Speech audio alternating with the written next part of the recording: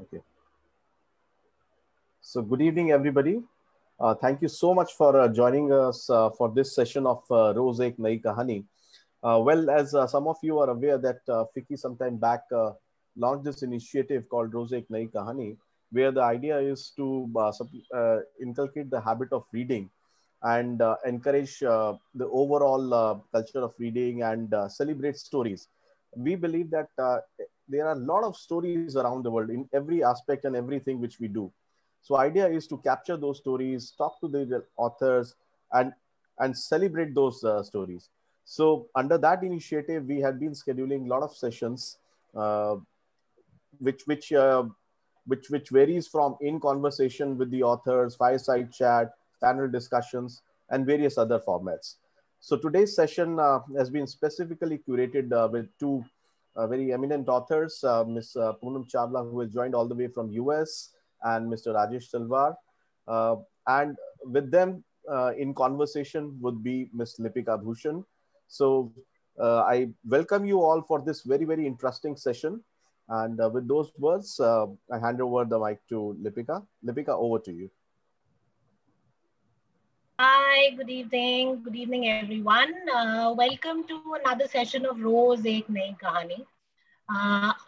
आज हमारे पास दो कहानियां हैं. In fact, we have two stories with us and two storytellers with us. On screen, I have Poonam Chawla joining us from the US and Rajesh joining us from a little close at Noida. So welcome both of you. I would, the way we'll do this session is that I'll start with introducing both of the writers and then we'll get chatting. And if there are any questions, I think the moderators, the organizers can help us, address those questions that are being raised by those attending the session. Poonam was born and brought up in Mumbai, and she writes extensively on women and relationships. Poonam is out with her new book, The Slow Disappearing, that delves deep into a very real part of our lives, and that is of caregiving, especially to elderly parents. She has written two other books, Mumbai Mornings, which is now translated into Hindi, and Shenanigans of Time. I think we'll get to know more about her book a little later. First, let me also introduce Rajesh Talwar. Rajesh has 29 books, which include novels, children's books, plays, self-help books, and non-fiction books, covering a variety of issues in social justice, culture, and law. From his novels like Simran on aesthetics and Inglistan on cultural contrasts, to exploring themes of terrorism in a book like An Afghan Winter and The Sentimental Terrorist, or How to Kill a Billionaire, that reveals the workings of the Indian judiciary system. His plays, non-fiction work, and children's books. Rajesh covers diverse contemporary themes and historical retellings. He has, in his non-fiction, to his credit, The Judiciary on Trial, Reporting Injustice, the Nirbhaya case, The Killing of Arushi and the Murder of Justice.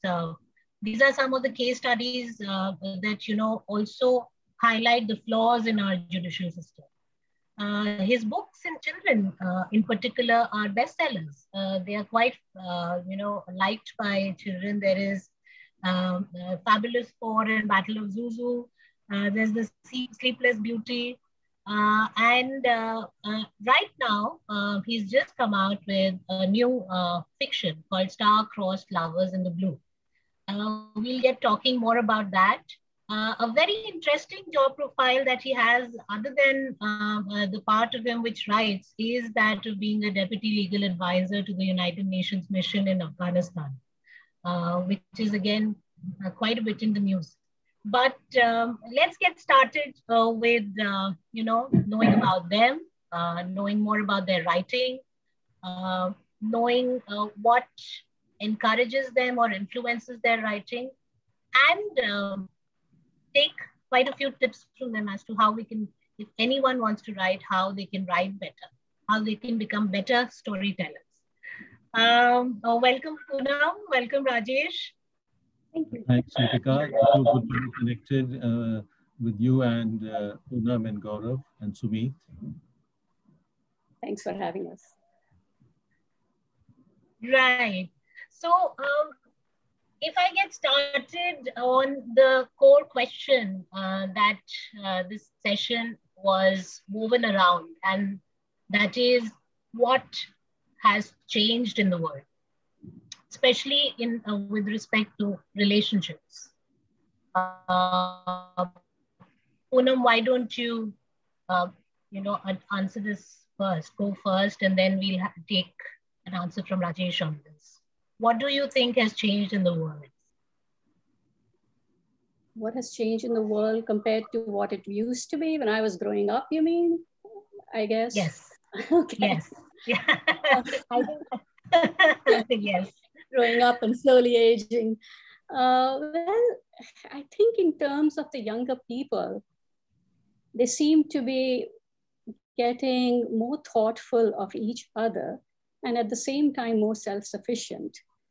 I just look around at the children that I meet these days, including my own kids, and how they treat their girlfriends or their spouses.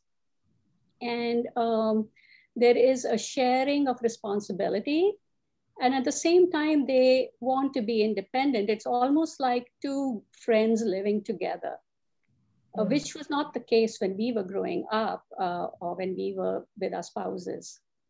There was almost a hierarchy as to who called the shots. Even though I was a working woman back in the 80s, I still had to bow down to the wishes of my father, my brothers, my various cousins. And so it was a more male-dominated world in that sense. Also, in terms of relationships, I think because of social media, there is a lot of connectivity. The world's much smaller. There's a lot of connectivity. I don't know if there is a lot of connection. There is a sense of isolation. You can spend hours. You can have a really, really busy day doing almost nothing. So how that affects relationships, you're not going out more. I think the sensory experience, the touch experience is being lost. And I think that is not very good because it is one of the most, it's a form of expression that is very important. So I think we're losing a little bit of that. Also, the world is getting more intolerant, because of the politics of the time, because of everyone has a voice in social media. So it's almost like manufacturing outrage. So every day there's a new issue and there is a huge storm about, oh my God, they're putting elephants in the circus. And then the next day it fizzles out. It's almost like it is an event for the day, and then you lose interest in it.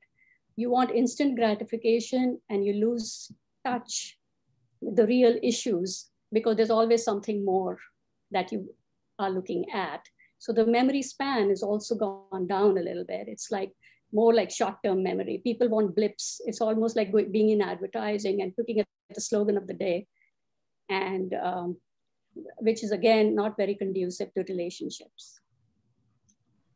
Rajesh, in fact, you write for both the adult audience as well as children. What do you think of this? What do you think of what's changed? Well, I agree with Poonam, that on the one hand, there's a far greater connectivity. Young people can connect with somebody on the other side of the planet who has shared interests. But at the same time, young people, especially millennials included, they are getting to lose touch with the here and now. So, and it's not only about bringing the mobile phone or smartphone to the dinner table, but just getting engrossed in it, seeing how many likes I'm getting, how many people have shared my post. So the here and now, which is the immediate family, friends, so you might find somebody a friend who's come to visit you, and you're ignoring him because you're busy on the social media. So that's a kind of peculiar contradiction. I think technology has also affected outdoor activity in the sense that now, for example, the wimpy kid. The wimpy kid is in a way a kind of a metaphor for how children now stay at home. They are wimpy, but they're still funny. It's a new kind of life. Uh, I think Corona has exacerbated this. So our changing world was being shaped by technology, and suddenly we had Corona. So whereas earlier parents could have told children, hey, why don't you go out and play? Why don't you do some outdoor activity? Now they've been saying over the past months, stay indoors, don't go anywhere. So relationships are changing. Uh, Parent-child relationships are changing. Spousal relationships are changing. I remember speaking to uh, my nephew uh, who got married just a couple of months before Corona happened. And I met him recently. I said, how's your marriage going? Are you both settling in? Are you happy? And he said, yeah, the thing is, Rajesh uncle, we are together all the time and we have. So if we can be together all the time and be happy, that's really an achievement because, and while that is good news, so some relations are working and I'm so pleased for him. On the other hand, some people are finding it very difficult. In France, there were reports that spousal abuse had increased. Macron actually had to take charge of various private hotels where women who had been subjected to domestic violence could be housed because earlier spouses would have a break from each other. Now, living together all the time can be very challenging and tempers can get frayed, people can find it difficult. So relationships are definitely been changing. And as writers, when we write about those relationships, and I know Poonam, of course, I've had a look at her previous books, and two books which I saw were very realistic, conversations between a mother and a daughter. And so very realistic. So people like her or somebody like Chetan Bhagat will be affected more than, say, Amish Tripathi, who's writing about some past historical fantasy. So, but now if you're writing about the current times, things are changing so much that your writing is also going to be affected. That brings to a very important, in fact, you brought up a very important point about how writers get affected from what's changing around them. And that's where lies the point about power of observation, how a writer absorbs what's happening around him or her and then puts it out on paper for the rest of the world to read. How do you focus your observations around human relationships and still try and keep yourself away, in the sense, observe it as an outsider, observe episodes and incidents as an outsider, and yet not get as affected in order for you to not be able to balance your characters well? Is that a challenge that you face in the first place? I mean, yes, I think I think Amitabh Bachchan said in an interview recently that every writer is also an actor because you're writing about different characters, then you have to get into the skin of the character. So this affected me a lot in my How to Kill a Billionaire book. So I used to pace around the room getting into the skin of the character. But then when you shift characters, then you're getting into the skin of another character and you have to be neutral in that sense. You have to be involved, but then, but I have to say also that the writing process has been affected because if you take the novel format, you'll have the dialogue, you'll have the theme, you'll have the narrative voice, but you'll also have settings. So, and settings entrance the reader. If you're meeting, if a romantic couple is meeting in the park, in the mountains, then the park will be described, the flowers will be described, the mountains will be described, the climate will be described. But now everybody is meeting on Zoom. So how much do you observe on a Zoom that the chair was leather or it was, vaccine? So I think this changing world has really impacted the process of writing as well. Poonam, in fact, you deal with a very emotionally challenging subject in your latest book. And that's about a caregiver who's reluctant, who doesn't want to take care of her mother-in-law. I mean, it's a very interesting setting. Usually it's like the parents that you would have expected, but it's a mother-in-law. And the husband also doesn't have time, but by way of, or maybe for the reasons of loving him, she's continuing to help out. And in the process, there's this entire journey that she embarks upon with different relations in the family. And it's a very close, I mean, it's a story which picks on each character separately in your chapters and then takes it forward from there. How do you perceive, how do you keep away from really getting affected? How does that work for you? In order for you to give that equal weightage to everyone if we read the book, there's equal weightage given to every character. So it's not like one person is the protagonist and the hero and the rest of them just happen to be around in order to develop the story. So how do you work around that? Yeah, so the book does have 4 different points of view. And at the start, I show that my characters, each one of them is very self-absorbed. It's almost as if my own background has made me this person. And I'm going through this pain, and my pain takes precedence over everybody else's. So there is very little empathy for the other members of the family or other relationships. But as they mature, in terms of, for instance, the care giver, who is Anika, she starts seeing when the mother-in-law actually gets within her sphere of vision. At first, she's very involved with her own life. She has work, she has home, she's running around, and everything is done in the moment. But when she quits work and takes care of her mother-in-law, she actually gets in a field of vision, and she starts seeing her as a real human being. She also sees that I am aging myself, and somewhere on some future canvas, this is going to be me. So in the end, I think every book that one writes is also a journey within.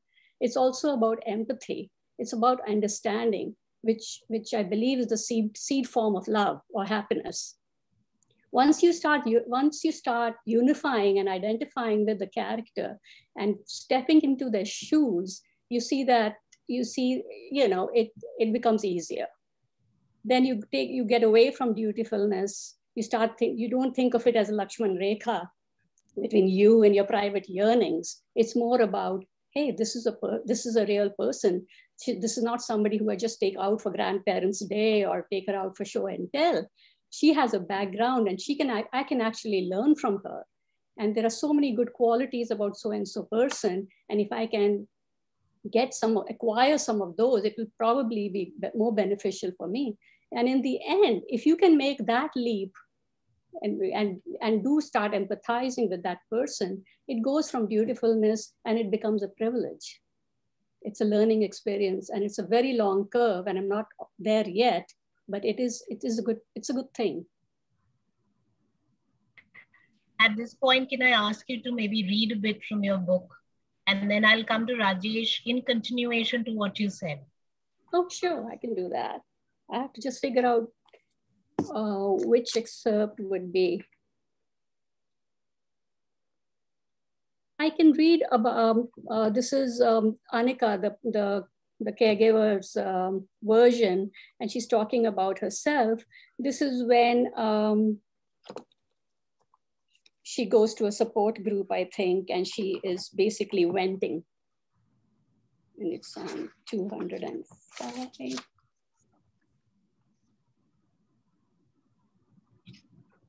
So she is on, she's at a support group where she's, somebody has convinced her to go and join and, listen to people and their stories, and, maybe that would help. So she goes into that and she says, I cook, I clean, I monitor, chug, chug, chug. That is the sound of tedium, I said. Of course, there are times I'm still happy. Don't get me wrong. I still read, although not at a stretch. Binge watch Netflix in the middle of the night, and I invite close friends over for a chili cookout. And there are times when I'm truly grateful. She keeps me humble, you see, grounded. It's like being allowed a peek inside some future mirror and nodding to the person one might become down the road. But then I hear music drifting from a party across the street, or the wind rustling through the trees, or a goldfinch rocking madly from branch to branch, and I'm filled with hatred for my life and for her. Then there are times when I have a headache, or it burns when I pee, or I have a cold I cannot shake, and I'm fully aware how petty that is. But what is a cold when one is losing words or losing a foothold on one's surroundings? And that is when I detest the sound of a phlegmy cough, the dentures gaping on the sink, a pee trail on the bathroom floor, the applesauce the color of excreta, and the never-ending pills, the overdrawn drama, the plastic face of Pat Sajak on TV, or the deafening canned revelry of game shows and her passive-aggressive silences. So this is basically her ambivalent feelings towards her mother-in-law and having to take care of her. Rajesh, in fact, Poonam made a very important point about the journey within, and which needs depth.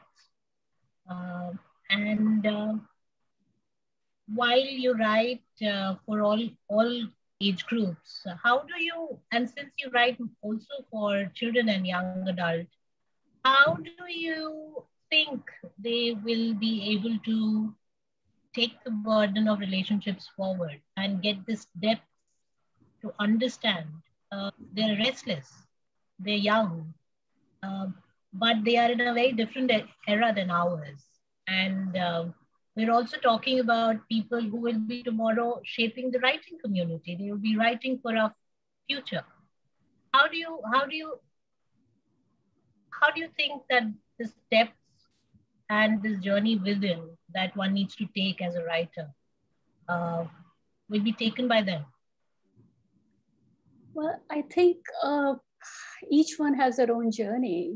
Each one is different, but it is to a large extent a parent's responsibility to monitor the growth of and development of a child, to not only see, to make them more rounded individuals, to not only see that they're academically wonderful or they're athletic, but also that they're more loving and caring human beings. Volunteer. Sorry. I was just going to say volunteerism is very, very,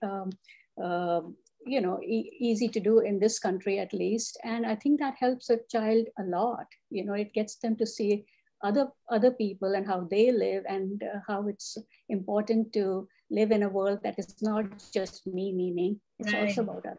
Right. Rajesh, how would you like to add to that? Well, I think I'll take the ambivalence which Poonam mentioned and reference it to my most recent book, Star-Crossed Lovers in the Blue, which I think can be a good read for millennials because as Poonam mentioned, youngsters are living in a very different world, and sometimes they need to take advice, and they may not have complete faith in their parents that they'll be able to give them advice because they think, well, they were living in a different world. Our challenges are different. Of course, there are online resources they can turn to friends, but I think they can also turn to books, which will give them an idea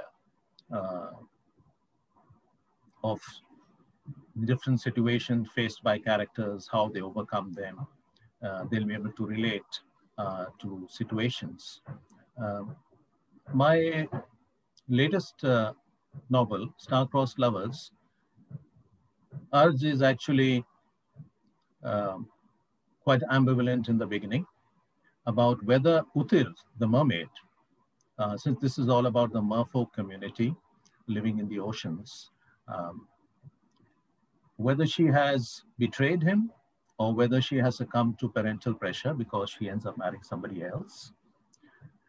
And then, but his trust is not shaken. So the book focuses in the beginning on the importance of trust in a relationship, and he travels across the world's oceans to try and meet her at the other side of the world and convince her that she should come away with him. Then he undertakes all these travels, but he matures in the process, and then he starts to think, is it such a good idea? Uthar is already married, possibly she has a family. Maybe it's not such a good idea for me to ask her to come with me. And he changes his mind. So, so there are a lot of conflicting emotions. One of the reviewers described the novel as a roller coaster of emotions. And I think such an emotional ride can be very entertaining, but also there are some lessons in it where the readers, in this case, the book is targeted more at millennials, they can draw lessons which may be useful for them in their own lives.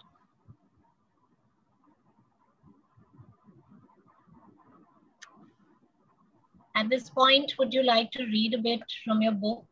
Before you do that, let me just introduce a bit about the Star-Crossed Lovers in the Blue to the rest of the attendants, people who are attending the session. It's a story of heartbreak and hardships of two long-lost lovers. And interestingly, they are from the merfolk. There's a mermaid, Uttir, and Arj, who's the merman. And while they are deeply in love and they don't end up getting married. And after years of separation, they come back and meet each other, and they encounter each other and again try to revive that old love. But what's important is that the point about which has been included is about a corona-like epidemic that affects everyone there. And while the story is about love, it's about rekindling your lost, emotions for each other. It is also about a larger issue of ecology, of our dying ecology, of how it's important for us humans to take care of it. Yeah, Rajesh, would you like to read from the book, please? Thanks, Lipika. That was an excellent introduction. And I think just before I start to read on the relationship aspect, thank you for mentioning the ecology aspect. There are a couple of instances in this book where the merfolk interact with human beings. Somebody asked me recently, well, do they ever get to know about us? So I'd just like to mention a few things in that context, and then I'll read a bit. Yes, they do have an interface. In fact, Arj and Uthir, they first meet when they're both exploring outer space. So they're both of an adventurous sort, and they want to see what is there above the water. All governments have forbidden them to explore because they say there's a strange creature with no tail, looks very monstrous, and it's better to avoid him. And then there is there's an incident where Arj goes above the surface of the water and he sees two sharks traveling at great speed. And that's actually a reference to 9/11 with the aeroplanes, seen from a merfolk perspective. So, and finally, the ecological issue is highlighted where you have a merman with two heads. And he has these two heads because humans have been dumping chemical waste into the ocean, and they're polluting the waters. And his mother drank some of those waters, and these kind of things happening. So it's a time to reflect on what we are doing to the planet, what we are doing to each other. Finally, I would say the merfolk managed to tackle the coronavirus with great cooperation. They have their problems, but maybe there is something that human beings can take a lesson from. So that's about the other aspects of the book. And maybe I can just read a few paragraphs. I think I'll just read the section where Aj is confused about whether to believe or not to believe.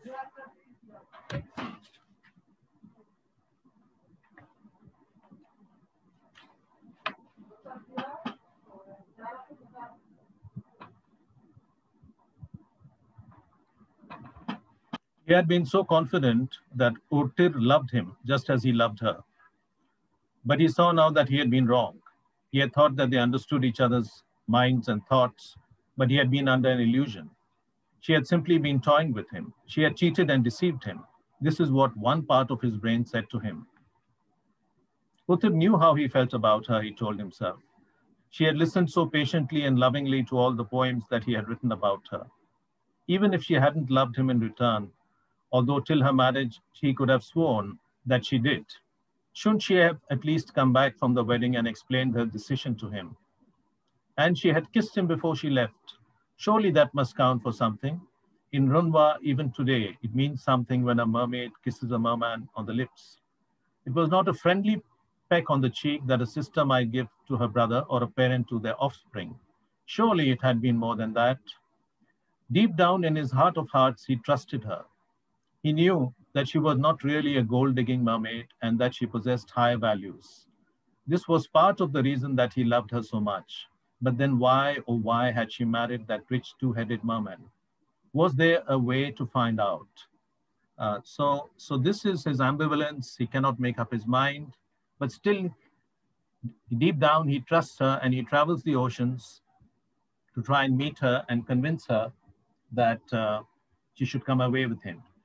But as he travels, he matures and he realizes things are not so simple. He starts thinking less like an adolescent and more like an adult. So I'll come to that section now.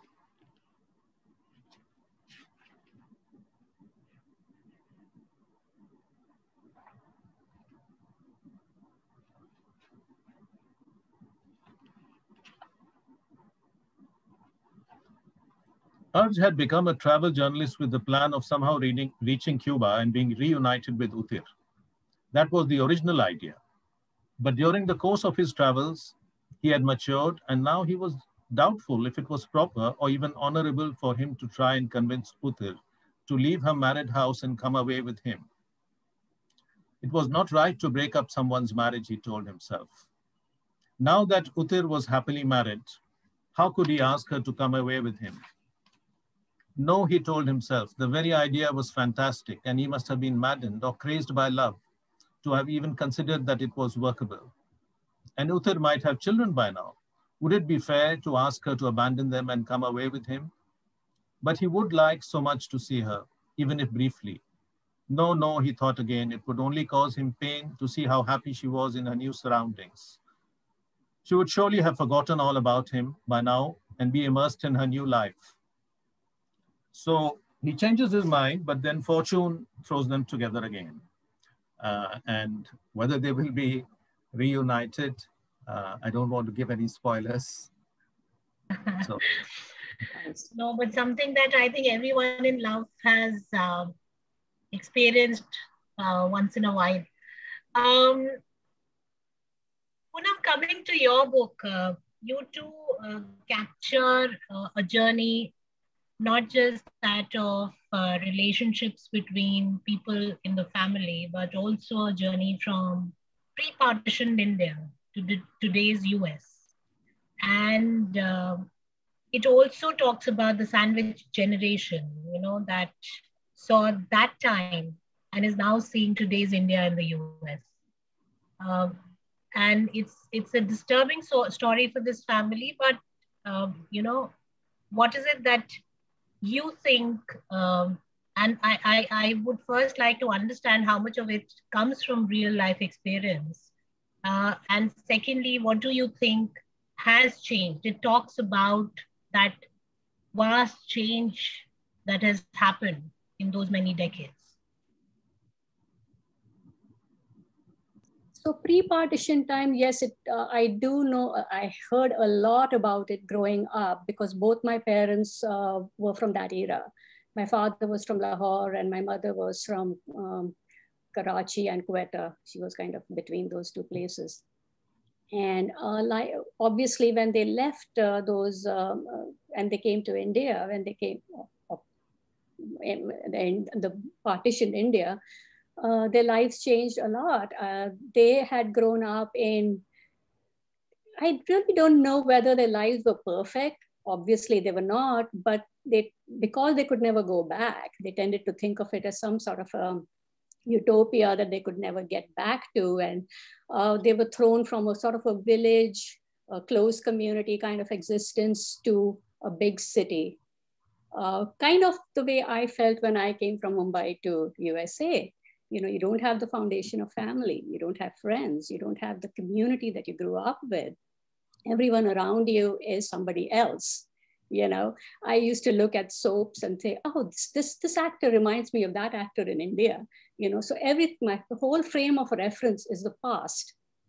And so there is a reluctance on your part to actually accept the present because you're living so much in the past. And that actually affects your relationships with everybody around you. You want things to be the way they were, or at least a semblance of what they were. So you're not able to see the person in front of you, how he's growing up, where he or she is growing up, what their lives are like, and how you are supposed to adapt yourself to these circumstances rather than dwell in the past. So obviously, there's a lot of nostalgia, there's a lot of grief. You know, there is something that you can never get back to. And then there is the question of rebuilding. So all those things affected their relationships and mine and everybody else's, you know. Now in this session, let's come to the part on writing skills. I'm sure there'll be a lot of people in those attending the session who would want to know that some very basic questions about how to add layers to your characters or how to even begin writing. A lot of us face this challenge. I mean, how should where to start and what to consider good enough to take it forward in the form of books. I'm sure there are many times where you both would also have faced situations where you wrote something and then you dumped it in between. And then you went back to it years later and, you thought, okay, I could still give it some shape. So Rajesh, why don't we start from you first? What are the tips that you would like to give to people who are looking at writing, who would like to write a variety of subjects, ranging from what their professional life allows them or exposes them to, and to what their personal life exposes them to? Thanks, Lipika. I think, of course, it would depend on the wannabe writers out there who are listening into this program, what kind of genre they want to write in, and how serious is the material that they want to write on. So I think I'm a great admirer of some of the French and Russian writers. In particular, somebody I greatly admire for the way he gets into the skin of his characters is a gentleman called Turgenev. And people used to ask him, your character is so real. Is he modeled on somebody? Because of course, if you model it on a real life person, then the character will appear real. But Turgenev's characters were not modeled on anybody. So that was, they were a creation. And they asked him, what is the process of writing? He says, well, I just focus on creating the characters. And then I let them loose. And then they decide where to take the story. So I have written personally books in both genres, and in both styles. There are some books I have written where I don't know what's going to happen next. So you start and then the characters take you along and the book writes itself, so to speak. But there are other books, for example, some of my plays where I map out everything in advance. So I know this is a historical play, these are the events, this is how I'm going to assemble it. So actually, even before I start the process of writing, I have a blueprint in my mind. I think both ways of writing have their own advantages and strengths. Although I would probably say that, in writers, they talk about a muse, that sometimes the muse is involved. And the muse is possibly more involved when you write by instinct, when you're not planning it out. But that is, of course, quite challenging. And you have to allow yourself to be led by how the characters shape their story. So if that's useful to anyone. I would request everyone who's listening in to maybe leave their questions in the message box and I can take those up as we go ahead. Poonam, how about you? Your characters from the book, especially this one that I've read, has a lot of layers in it. And we all are complicated human beings, but how do we bring out that complex in our writing? Share a few tips about how you began writing and how you've evolved now that you have about 3 books to your credit. Well, I think the first thing I learned was to read. And the more you read, the more better you can write. Grammar is important. Vocabulary is important. Ambience is important. And you have to work at your craft. You have to work at it religiously. You can't just pen something. You can't think in one language and write in another language. You have to start thinking in the language that you want to write in. Observation is very important, to my mind, to just observe human nature. Get out of your own head and observe what somebody else is doing and what somebody else is. And listening is the same side of the coin. So what happens very often is even as you're speaking, I'm framing an answer, I'm framing a response, which is not the right, in my mind, is not the right thing to do. You want to hear a person out to the end, make that your mantra. In fact, listen to the person. Listening and observing is what helps you to write. And of course, you have to want to write it badly enough. It has to be a passion.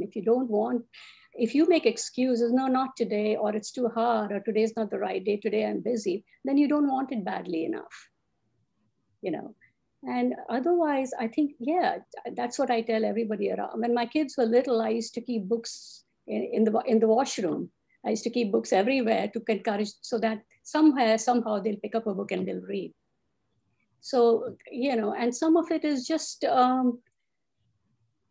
empathy again is very important. If you want to delve into your characters, you have to learn to to watch them regularly, study them. If you're in an airport, if you're in a hotel lounge, if you're in a park, just observe human behavior. I remember going to a July 4th, fireworks display. And I missed the entire display because I was so fascinated by the tableau in front of me by 3 people. There was a young married couple, and there was a girl who was probably the young woman's sister, who seemed to be in love with the girl's husband. And I just was so fascinated by it. And I actually wrote a story in it years later. So everything helps. And it's all in there, in the brain's amygdala, which is, I guess, the seat of emotions. Not only what you observe, but what the feelings that are aroused in you, it's all in there. You just have to document it. Well, thank you so much for sharing both those, from your personal experiences, how one can really practice writing better. I'm glad that, you know, I've had the opportunity to read both your books, and I have the copies with me, and these are very nice and, you I know, believe. deep covers that have been done for the books. Well, thank you so much for your time. I think, you know, we are heading towards the end of the session. I would really recommend that, you know, I mean, if you can, do continue to, you know, share lots and lots of tips for young people to start writing. Not just tips about writing, but about generally absorbing uh, from the environment around. You know, one has to be very sensitive to those things. And as you very rightly put, Poonam, it's also about how you bring up your children, and how that's what defines how they are going to be and how sensitive they are going to be to their surroundings. Um, well, thank you again, Rajesh. Thank you, Poonam, for joining us. Thank you, Vicky, for hosting this session. I think I hope everyone who's attending the session is taking away something good from it, and I'll continue to look forward to, you know, doing these more often, so that we can bring in more writers and bring in more perspectives. Thank you, Sumit. Thank you, Sumit, for arranging this. Thank you to your team for putting this together for us. Thank you, Lipika. Thank you so much. In fact, it was an excellent conversation and I enjoyed every bit of it. And I'm sure there was a lot of takeaway for all our attendees from this session. And definitely, I'm going to pick up both the books. I found very, very interesting when you read 2, 3 paragraphs from your respective books. So I really enjoyed that. So definitely, at least from my side, I'm definitely going to pick up those books. And what is important during the conversation was the questions which you Lipika, you put across to both the authors on about the style of writing and how to write and how to get actually into the, if I may say in the language of Rajesh, get in the skin of the character, right? So I really enjoyed that. So, and I'm sure all our attendees would have equally enjoyed this. So thank you once again, Poonam and Rajesh, for joining us, and thank you, Lipika, for an excellent conversation. And we really, really look forward to many more such sessions. Thank you so much and have a great Thank evening. you. Bye-bye. Thank you, Sumit. Thank you, Lipika. It's been a wonderful session. I think Lipika has an alternative career if she wants to go that way, because she hosts these sessions so wonderfully and with so much empathy, something which Poonam mentioned. So great to be here with you, Sumit, Lipika, Poonam, and Gaurav. Thanks very much and look forward to engaging once again in some months. Thank you so much. I really appreciate it. I mean, you could have done anything else, but you made the time to do this, and I appreciate it. Thanks. Thank you. Bye-bye.